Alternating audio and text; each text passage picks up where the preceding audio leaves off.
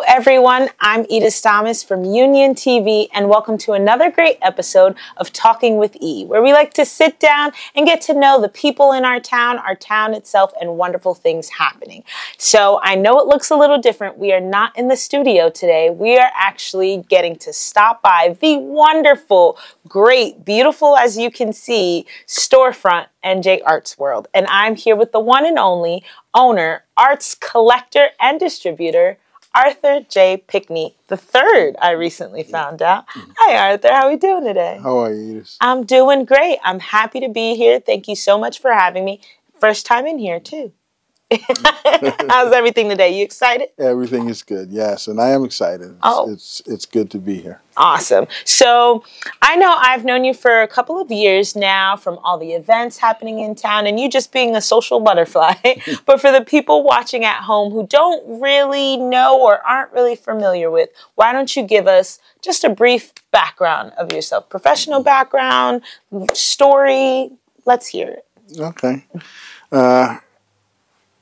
I've been in this business a little over 30 years, and actually I started in Patterson on a, I started working with a company that distributed artwork for the government. Okay. And they did all of the Army bases, Navy bases, Air Force bases, VA hospitals, anything that had to do with government procurement, they did it around the world. So it was a pretty huge operation, and that's where I learned to do the framing, and that's where I learned about art, first seeing art. I think one of the most amazing things that happened to me there is that I was introduced to African-American art. Okay. And it was an African-American operation. It was not, it was something that I found out by being there. So it was pretty interesting. And I was pretty excited. And that was back in the era where Bill Cosby was having his television show. And just about every African-American show that you saw carried African-American art. They did. Living Single, the whole nine, everything was there. So it was pretty interesting. It was a pretty interesting start. And just as a footnote, in the beginning, that's pretty much how I decided what kind of art I was going to carry. I looked at those shows, whatever they had, that's what I bought. What you want. Yeah. So would you say that's what really sparked your interest in art, or did it come even before working for that organization? No, that sparked my interest in art.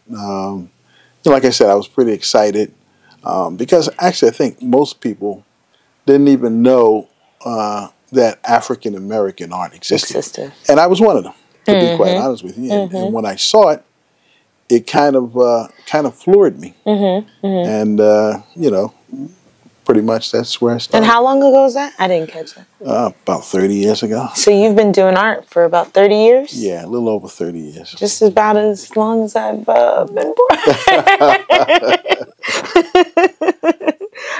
So I want to ask, because I know NJ Arts World didn't start here in Union. No. So there's a background behind that. Tell me that. We started in Patterson, New Jersey. When I first started, we basically, I actually sold art on the street corners in Patterson with a vendor's permit. And, oh, wow. And people were excited. There was a lot of people that already knew about it, even though I didn't at the time. So those people were probably my best customers. And then plus the fact, I had a friend of mine who, a young Spanish guy, he worked with me. So we were able to actually cross-culture.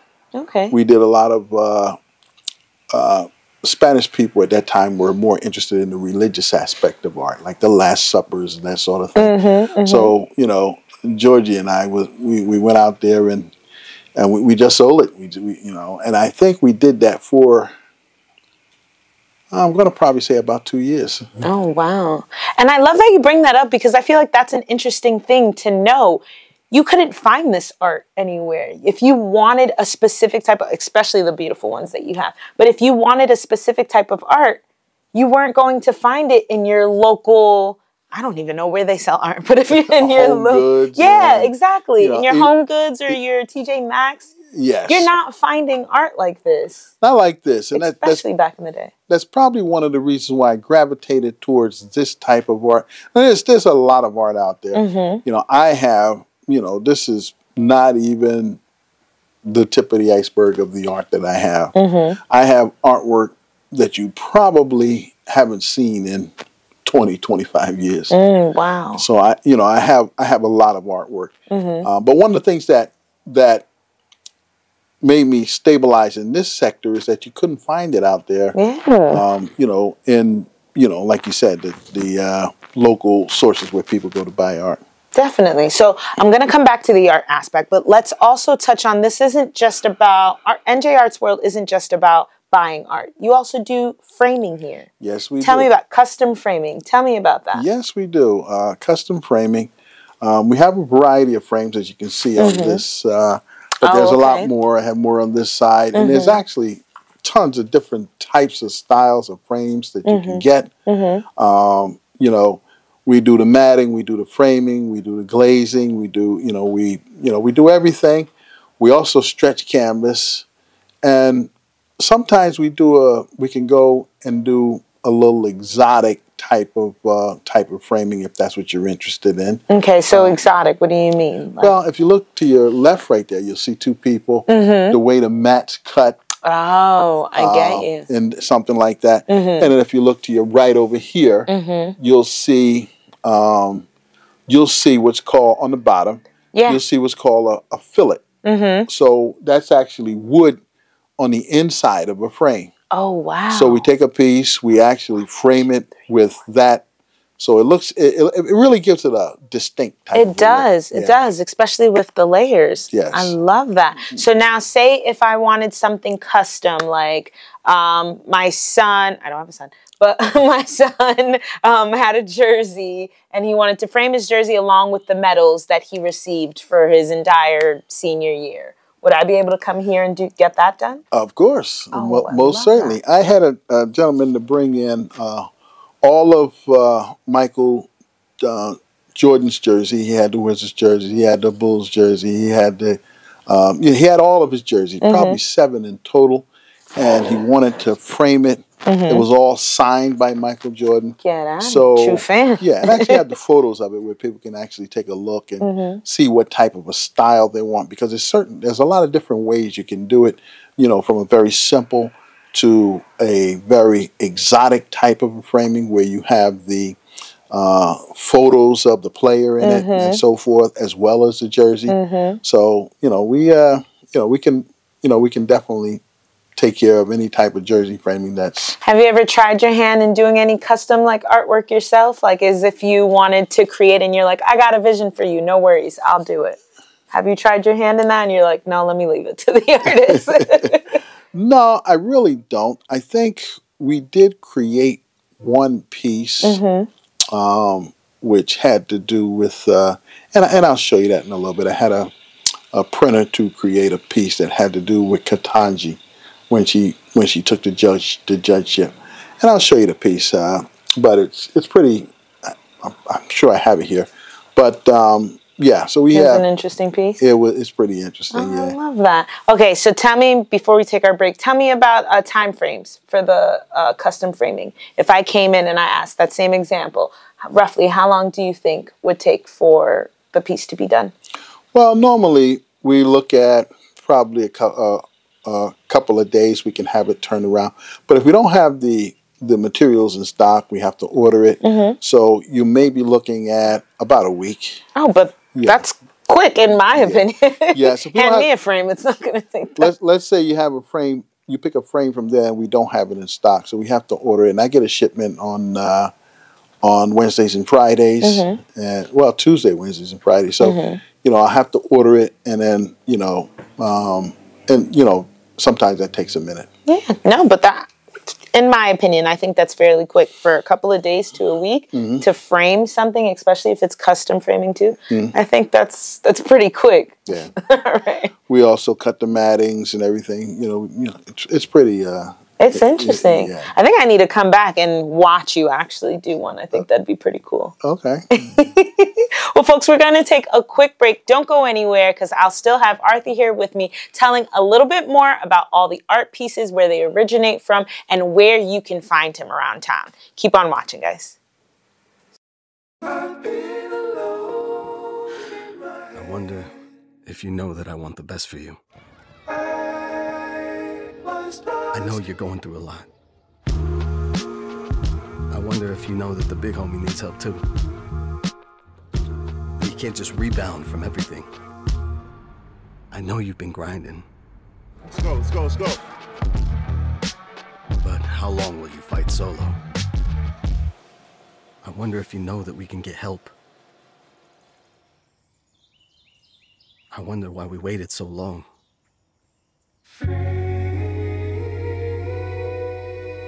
I'm not wondering anymore. Love, your mind. Let's see how far we can go.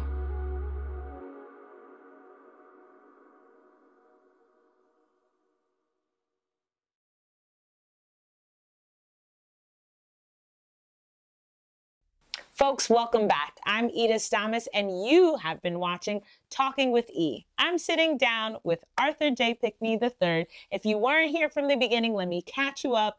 This is an amazing place, let me tell you. From the artwork, from the framing, there's so much detail that goes into it that you wouldn't even know. So Arthur told us a little bit about that. Now we're going to dive back into the art because it is phenomenal. So with your artwork, where does it mostly originate from? Well, most of our artwork throughout the years have been American art, but probably about, I'm probably going to say 7, 8 years ago, we started importing quite a bit from Africa. Okay. And the interesting thing for me about African art is that each African country specializes in its own form of artwork. So we get copper from Congo. We get woven silk thread from Ghana. We get bamboo art from Zambia. Okay. We get art from Kenya, Nigeria. So we actually get art from quite a few countries. Oh, yeah. I get art from Egypt. So we have quite a few different pieces from different countries. Gotcha. Now, are you discovering, well, not necessarily discovering these artists, but how do you even find them? Like, this art piece right here is absolutely beautiful. The idea that someone is wovening, I don't know the term, but stitching art together, stitching thread together to make art is absolutely phenomenal. And it looks beautiful. Do you know who that is in that? Yes, I do. And I'll tell you what's interesting. With modern technology today, I really didn't even find him. He found me. Oh, wow. So I'm sitting here in the store one day and the phone rings and it was somebody from Africa. And he says to me, he says, I got your website. I'm looking at your website. I see that you do have thread art. And, I sell thread art here in Africa. And I'll send you over a bunch of things. I also have a brother-in-law who is an attorney. Well, he was an attorney for Pfizer, but he just recently started his own firm. And he was going to Africa once a month. Oh, wow. For 18 years. That's one of the reasons why he left, because he thought it was just too much, too much going away or being away from home. But anyway, he was in Africa once a month, and he actually brought in a lot of pieces for me as well from Africa. I bet. So, it's pretty interesting. I think that's wild that someone from Africa was like, oh, let me find NJ Arts World right here in Union. And it traveled across the world to get here to sit in someone's living room. That's beautiful. Yeah, it is. That is absolutely beautiful. Oh, man. So do you think you personally relate to any of your pieces here in your... I love it all. I love it all. I get pretty excited. I think some of my favorites are Well, I have one piece over here. It's an African wood carving with all of the African countries inside of it. I have seen that one. And I think it's absolutely devastating. It's a great conversation piece because people like to tell you where they're going, where they've been, and what their ancestral roots are. And some people have really been all over Africa, so they can conversate on this piece all day. Oh, talk about it all the time. Oh, I've never been here. You know what I had here? The fish is the best over here. Like I could absolutely see it. So you said that one's your favorite. What about, I'm looking at this one here too, the Harriet Tubman piece. Tell me about that one. That's done by an artist who's also a friend of mine. I had a store in Philadelphia at one point. And Edwin Lester is from Philadelphia. But I was dealing with him a long time before I even got the store in Philadelphia. He is a great artist. One thing about that particular piece is he only made 300 of the edition itself. So once it's sold out, I think that piece started out with the cost was somewhere in the neighborhood of, I'm probably going to say $250 to $300. Now, if you buy the paper edition, it'll cost you like $900. This is actually a canvas edition, which is at the tail end of the edition, and there's only 30 of these. Oh, wow. So that piece, I think it's on my website for like $1,800. You know what I really love about the art pieces? Every time you look at them, you notice something different. You see something different, yeah. So you look at it in the grand scheme of things and you're like, wow, that's a beautiful piece. You look at something else, you come back to it. Because I remember the first time I saw it, I'm just looking at the overall piece of Harriet Tubman. And I think the first things that point out is, yes, the gun on her shoulder and also the boat in the bottle. But then I look again, I didn't even notice the children in the water. I didn't notice the children in the water. I didn't notice that the water pouring out were actual bodies. You just notice different things. And I'm appreciative just getting to look at it. I think it's really cool and really amazing. How many artists do you think you have in your collection of art? I have quite a few artists. And like I said, this is just the tip of the iceberg. A lot of stuff you don't see. You know, but I'm probably going to say we may have 75, 80 artists. You know, so, you know, it's pretty interesting. But just to reiterate on that Harriet piece, I sent this piece to a lady in North Carolina, a lady who's a very good art collector. And she pointed out a lady with a baby in that picture that I never saw. See? So I called the artist and I said to him, I said, listen, I sent it to a lady in North Carolina and she's telling me about this lady with the baby. And what he did was he sent me a photo of it with the lady in the baby circles. so I could go right to it and see exactly. He said, this is what I was trying to say, but I didn't see it. Oh, wow. And I have been carrying this piece already for probably about 5-6 months, actually looking at it and you're standing there, where's the baby? Exactly. So it's crazy. It is. And it's like you said, a great conversation starter. Have this in your living room, have this in the hallway, have this out in a building, the municipal, wherever, and people can just stand there and appreciate it. I love that. Yeah. I absolutely love that. Okay, I'm mesmerized by all the pieces in here. Okay, so tell me, with having been here, you said you've been in Union for what, 15 years now? Over 15 years? 15 years, yeah. Yes. How do you try and stay connected with the community with your art?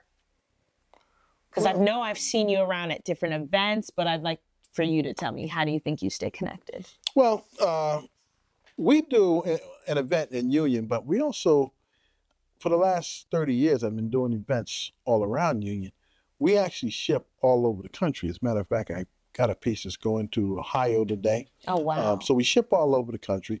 Our website, most of the time, especially since as the pieces become more scarce, if you put the piece in Google, most of the time we'll come up. Oh, I love that for you. So, yeah, so we ship all over. You know, but I've been doing Montclair African American Festival has been going on for over 30 years. They used to have one down in PNC Art Center, which was the African American Festival there. We've been doing that. That stopped, I'm probably going to say about 10 years ago. Okay. But prior to that, we were there every year. So I do a lot of outdoor events. We're also vendors for sororities, Okay. aka Delta. I'm thinking, we're do a lot of events along with churches.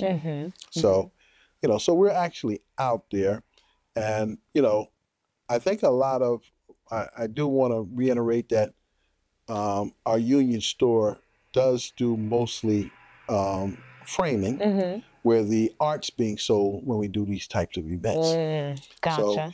So we do have a quite an extensive framing, and we do a lot of framing in Union. We do museum framing. I've done framing for the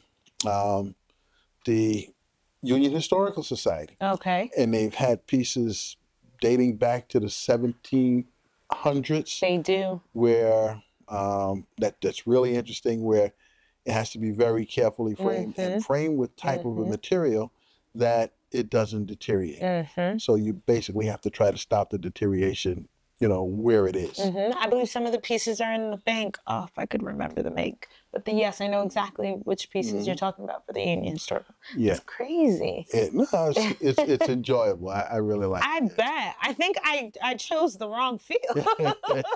Just kidding, guys. But no, I think that's truly inspirational. The fact that you get to come here and do stuff that you really get to enjoy. You get to meet different people, especially with your framing. If it's art or if it's just mapping, it's great that you get to experience all of these different things. Knowledge is power. And let me tell you, I think this is the best place to grab that aspect. Okay, one of my last questions.